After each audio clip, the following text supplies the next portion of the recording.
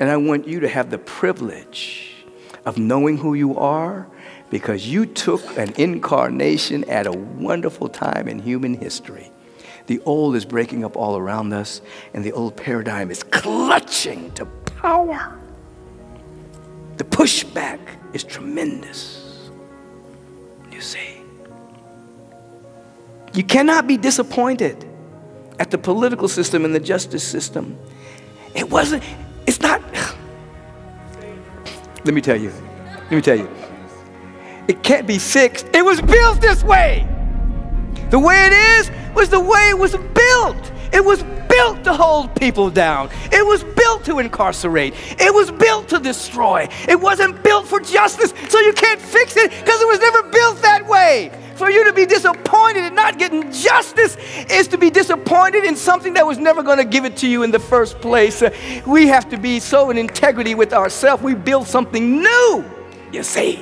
We build something new. And those that are inside of it that wants to change it, you can't just change it. You're going to have to destroy some things. You're going to have to change not just policy. You're going to have to destroy some things, you see. So you have to be ready. This is a revolution we're involved in. Revolution of our mind and soul, taking our power back and then being guided by the Holy Spirit itself to do what we're called to do at this time in human history.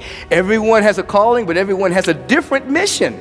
You see, a different way of doing it. Some people we just graduated 17 ministers, and they're going to be the tip of the spear of inspiration and healing and teaching. There's individuals that are practitioners that are holding that space of high prayer. There's individuals that are taking the frequency of activism and pushing the needle forward and not allowing people to go to sleep about what needs to be changed. There are people on the inside, behind enemy lines, so to speak, that are seeking to make a mighty difference. Where are you going to be when history is written? Where are you going to be? You see, you're going to take personal responsibility for your life. You're going to realize you're living in a plenum, fullness of life.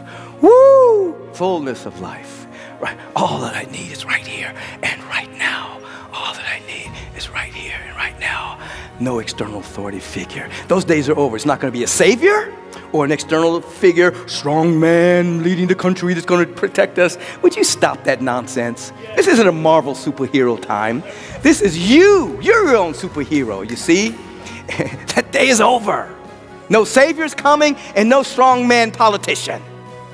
It's people, citizens, waking up, articulating a vision, and then walking in that direction, introducing everyone to their best friend, which is the presence of God, which is love, which is generosity, which is beauty, which is taking care of each other with a deep and abiding tenderness and kindness and compassion. Don't step over the homeless. Give them something to eat.